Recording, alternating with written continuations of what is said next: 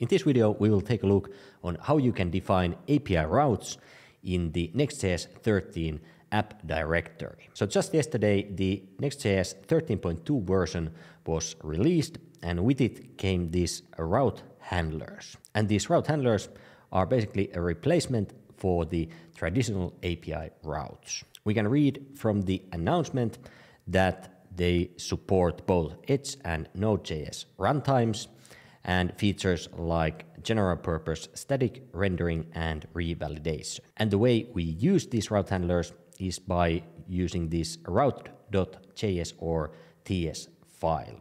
And we need to export a synchronous function from it named by the HTTP verb that we want to target. So get, post, put, delete, so on. And one thing to note is also that this route.js or TS file is a special file, and they are not available in the pages directory as they are a replacement for the API routes, and they are only available under the app directory. But enough of talk, let's take a look how we can use these in action. So let's start by creating a fresh Next.js project, and I will do it with yarn create next app and then give it a name. So let's run this.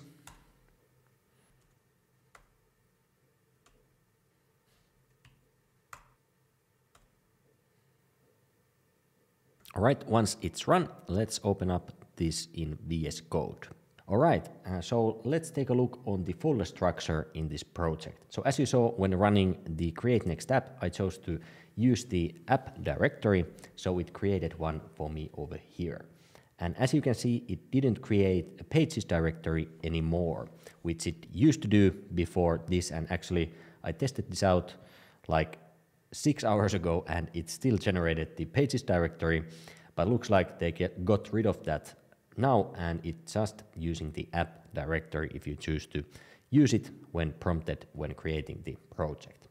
So right here, we can right away open this app directory, and we can see that we have the API folder, and inside of that we have a hello folder, and there we have that route.js file. And if we open it up, we can see that we are exporting a synchronous function called get and returning a new response, hello Next.js. So let's just fire this up and test it out. So I will open up the terminal and fire up the dev server.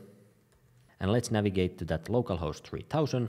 It looks like the front page is opening, so let's try to access that API route by going to the /API/ and I think it was hello, like this.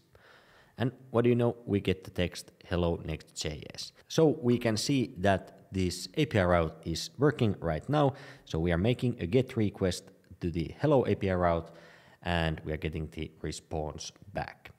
But what if we wanted to make an API route and post something to it? So let's say we wanted to post something to this hello API route. So let's switch back to the VS Code, and inside the same route.js that is inside of the hello folder, we can actually just add a new function below the get function like this.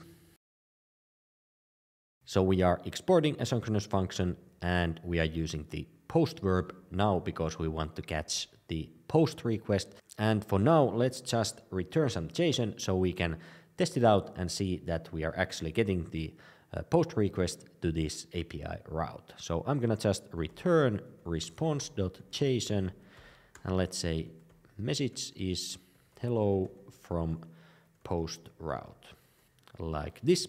Let's save it. And now we can't do it with the browser because this is making a GET request. So what we want to do is actually make a POST request. So I'm going to open up my Postman. So if you're not familiar with Postman, this is a tool that you can use to make API requests. So right here, I'm going to make a new request, and I'm going to copy the address from the browser, paste it in, and then from here I will choose post because we want to make a post request, and that should be it. Let's hit the send button, and what do you know, we get the message hello from post route. And now if we change this up to get request, we can send it, and we get the response from the get function. One thing you should note though is that we are now making the request to /API/hello. And if you remember, with pages directory, we had to put the API routes inside of an API directory, and that way Next.js knew that, okay, these are API routes. But that's actually not the case with the route handlers, because we can define a route file inside of any folder inside of the app directory as long as there isn't a page.js file in it or page.ts file. So let's try that out by actually creating a new folder to this app directory, and I'm going to call it blog posts, and inside of that I will create a new file called route.js. So let's say we wanted to get some blog posts when we hit the localhost /blog posts like this. So for now it doesn't do anything, it says 405 because we haven't implemented the function yet. So let's do that. So export async function called get, because we want to target the get request method. And let's actually fetch some blog posts from another API and then return those. So I will define a variable and then use fetch to get some blog posts.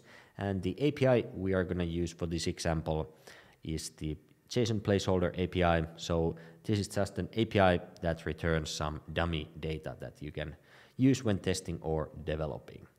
And we want the posts, so the address will be, let's open it up in the browser first. So it's JSON placeholder.typico.com/posts. So we can see it returns some fake blog posts for us. So let's copy that URL and paste it into the fetch like this. And then let's get the posts like this. And now we can return a response, and we want to return JSON, and let's return the posts like this. So let's try it out. I'll open up my Postman, and now let's try to make the API call to the /blog posts. And looks like we are getting the blog post data back to our Postman. So the get route is working for that. And as you can see, we can call different APIs inside of the route handlers and do a bunch of stuff inside of here before returning a response. And again, if we wanted to have another endpoint for this, so let's say we want to have the post endpoint also, all we have to do is define the post function. And then inside of here, we could do some logic for posting a blog post, for example, and then for our testing purposes, let's just return response and a message like this. So we can see that we can hit the post endpoint, and I switch to the Postman, change the get to post and make the request, and looks like it's returning the correct message.